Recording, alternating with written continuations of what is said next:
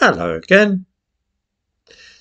Some of the more excitable and less articulate people who comment on this channel are in the habit of suggesting that I hate certain groups of people, ranging from homosexuals and black people to immigrants and transsexuals.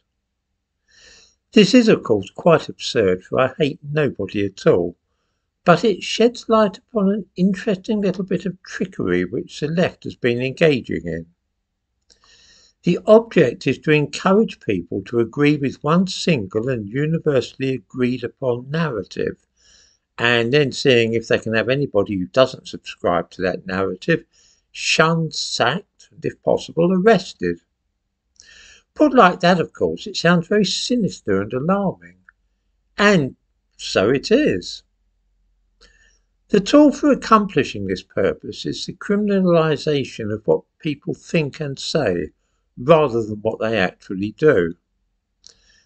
It's often done by means of laws against so-called hate speech. Looking at the situation as it relates to this channel shows how this game is played. I disagree strongly with many of the widely accepted views of modern and progressive people. There's no secret about that. This infuriates some people. Now, of course, I do not engage in criminal activity. I do not attack people or plant bombs or burn down people's homes or anything of that sort. I express my views in calm and, think, fairly measured tones. So if I'm not doing anything wrong, what is it that people can object to? Well, this is where the nonsense idea of hate speech comes into play. The idea is that saying disagreeable or awkward things might cause somebody else to do something, and so we have to crack down on this pre-crime by arresting and prosecuting the person who has expressed ideas which may cause somebody else to commit a crime. I hope that I made this clear. I am a peaceable, easygoing person who does nothing illegal and hopes that other people will do nothing illegal. However, on the vague off chance that somebody might listen to me talking and then go off and do something dangerous or mad, then I should be prosecuted and prevented from expressing opinions on a wide range of subjects, from immigration to sexual perversion. That, at least, is the view of some of those who comment here. This is a favourite tactic of the left lately, and it has got to the point where people are so nervous of the possibility of losing their jobs or being arrested that they automatically censor what they say and write for fear of being accused of hate speech.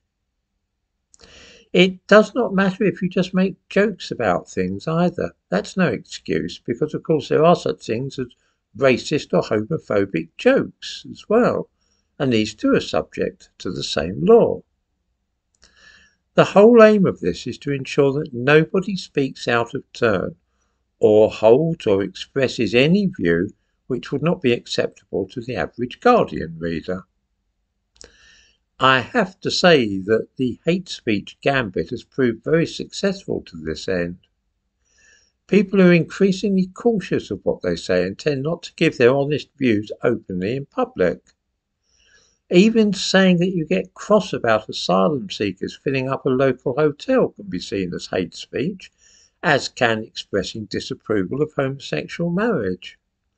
People have been arrested in this country recently for quoting the Bible in public and reading out loud passages of scripture relating to gay sex. We have almost reached the point where the progressive worldview is the only one which can be spoken of out loud. Anybody trying to advance a different version of events, another way of viewing the world, runs the risk of social ruin and even police action. I wonder how many people are shocked and appalled about this, but would rather not say so out loud. Is this state of fear what most ordinary people want, I wonder, or would they rather be able to say what they pleased?